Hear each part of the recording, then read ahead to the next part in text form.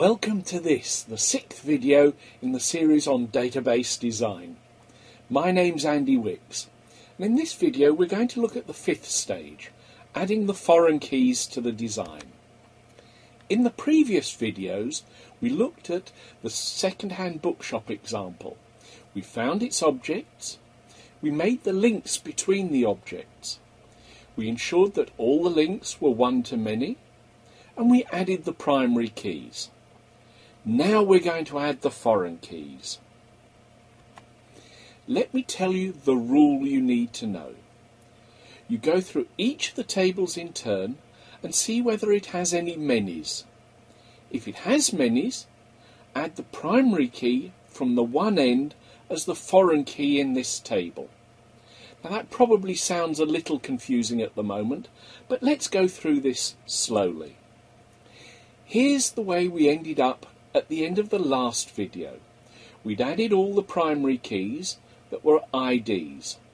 Now we're going to add the foreign keys. So let's go through and look.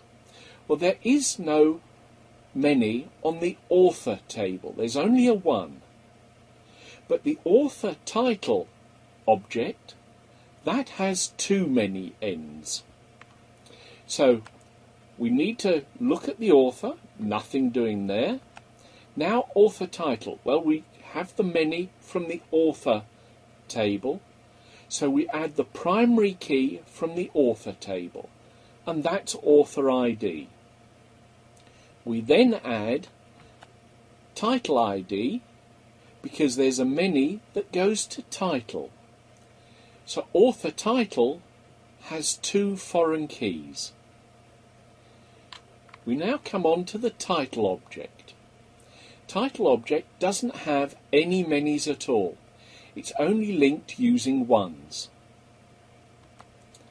Title category, on the other hand, has 2 manys. 1 to title and 1 to category. So the title 1 has been added. Now we add the category foreign key to the title category table. We've done all the manys on that. We can move on to category. Category doesn't have any manys, so we don't add anything there. We now move on to book.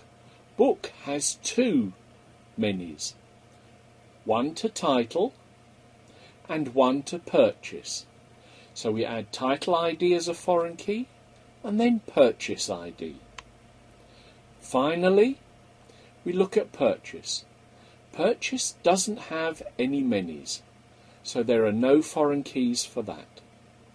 The rule is, if an object has a many, add the primary key from the one end of that link.